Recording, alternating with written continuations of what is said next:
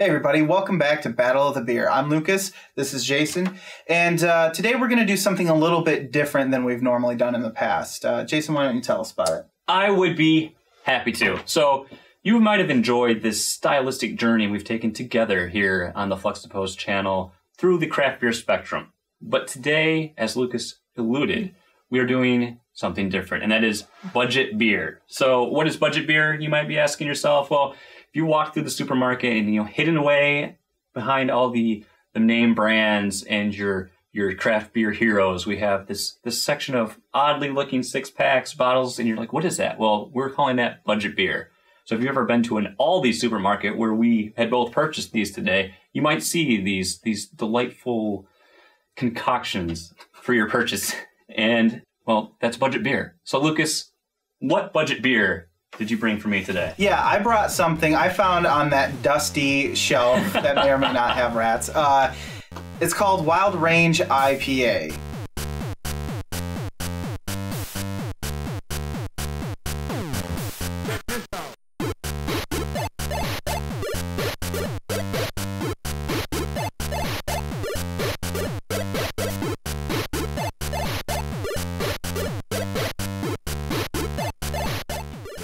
All right, let's get into this thing.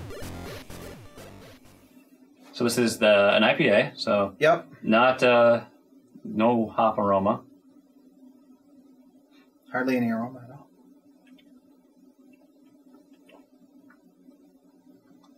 It's I would describe it as a light. My first initial impression, it's like I'm drinking a Bud Light IPA. I mean, it's very, very just muted overall. There's no floral notes of any kind. Doesn't really strike you as particularly... Not particularly hoppy at all. I mean, I can tell it's an IPA. Mm-hmm. It's very laid back in flavor, I guess I'd say. I'd almost compare it to a session ale, really. But okay. So pretty light, yeah. Pretty light, yeah.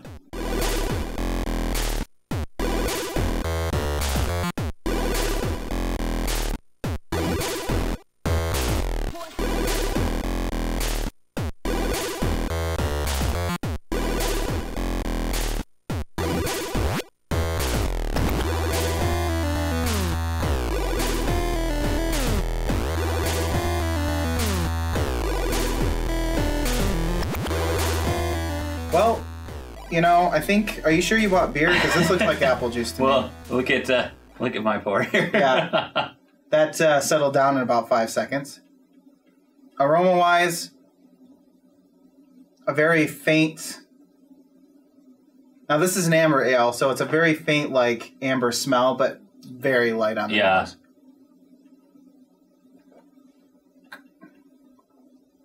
Oh. I would have to say it's like drinking juice. It really does taste. Yeah. It has every characteristic of juice that any juice I've ever had. It might as well be apple juice. I second that. It's very. That was a very underwhelming thing to go through. And that's why we call this first impressions. Mm-hmm.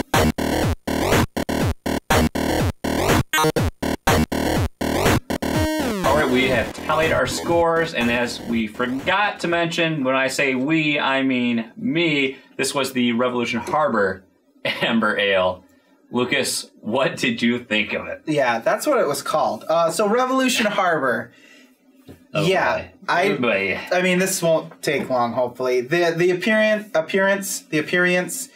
it is lackluster at best.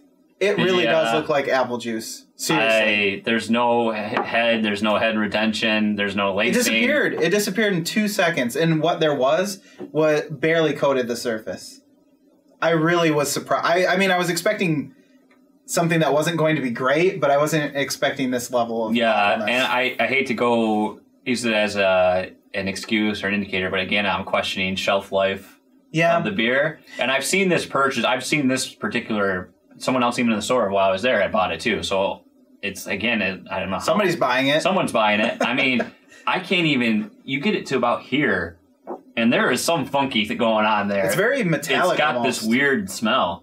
Yeah, it smells like copper pennies. The taste, there's like that little bit of that amber, but it's not. It's so weak. It's so maybe my expectations were too high for budget beer, and I don't know. I was extremely you can taste the budget in this one. Yeah, there's a lot of budget and a lot of beer. So how did you score it? Appearance was a 3. Mouthfeel is a 2. It really does taste like apple juice. The only thing that I could think would be worse would be like some kind of vomit beer or something. I mean, I'm holding 1 to something that is just I can't even keep it in my mouth, if you know what I mean. So that was a 2 for mouthfeel. Taste is a 2 because again I'm holding off that 1 for something that's really unpleasant. It has a taste to it that I attribute to both beer. It almost is like they took a facsimile of what they thought it was going to taste like, made it in a lab, and then injected liquid with that taste. I feel like the IPA has the same problem, but I gave it a 2, and then my overall overall satisfaction is a 1 because honestly, I wouldn't buy this ever again for any reason. No. I couldn't even say like, oh, you don't really like beer? Try this. Like it was.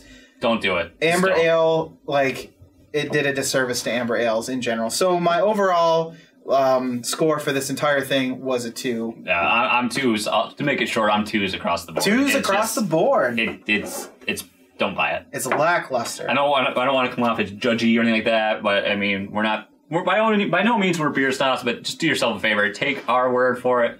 Do not buy this. Well, we have taste buds, and these offended him. So, yeah. All right, let's move on. Yeah. So, what did you think about the Wild Range IPA? I'm curious because you consider yourself kind of an IPA guy, and that's the trendy thing to do. You have to like IPAs if you like craft beer. Oh, I didn't know that. That's how it works. So, what did you think? Yeah, what did you think? I'm curious. Well, after going off of this is like light years beyond. At least I can tell this is an IPA or trying to be an IPA. I mean, appearance-wise, I mean, at least look at it. There is some head retention. Yeah. And as you can see, you still have some nice lace in your glass. Yep. It is there. So this is much more, this looks like beer. Okay, so I'm going to give it a little more credit there. I gave it a 4. Same here. Mouthfeel, not horrible. You know, it's got a little bit of a carbonated taste, just enough there. I'm going to just middle of the road. I gave it a 5. Oh, wow. I gave it a 3. It's a little thin for me. It is thin. Yeah. It's carbonated, though. It's carbonated. Nice. Taste, it's like a weak session IPA. At least there's that hop flavor there a little bit. You know, those grassy notes that we've talked about before. Nothing, it's not powerful by any means. It's not fantastic. It feels fake to me, though. It really does feel like artificial flavor, almost. I'm sure it's not. I doubt it can be, but something about it just tastes cheap. Yeah. It's like the difference between good cereal and off-brand cereal. So I gave it a 4, and the overall satisfaction, oddly enough, I did give it a 4. Maybe I'm being generous. Maybe I'm just going from how terrible the amber ale was. I don't know. So it gave me, I gave a 4 with an overall of a 4. Oh my goodness. 4 on it. So I mean, I would buy this again. I'd say the amber ale, never. That I probably would drink again. Yeah, this is like something I would drink if I didn't want to spend a lot of money. I wanted something that wasn't Budweiser or Coors Light or whatever.